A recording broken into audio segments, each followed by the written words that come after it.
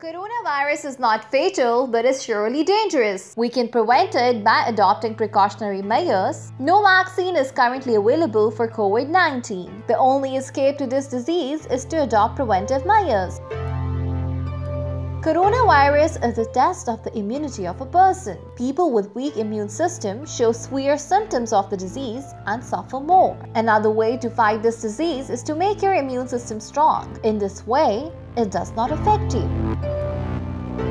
But wait, caution is still important because this virus might get transferred from you to someone with weak immune system, which can lead to death. Therefore, prevention is needed to overcome this pandemic. If symptoms of the coronavirus appear, isolate yourself on immediate basis and maintain your distance from the loved ones. Also, contact the given numbers by the government and local health centers. It is possible to protect yourself from COVID-19. 97% of patients with coronary disease recover, while 3% patients reach the stage of intensive care.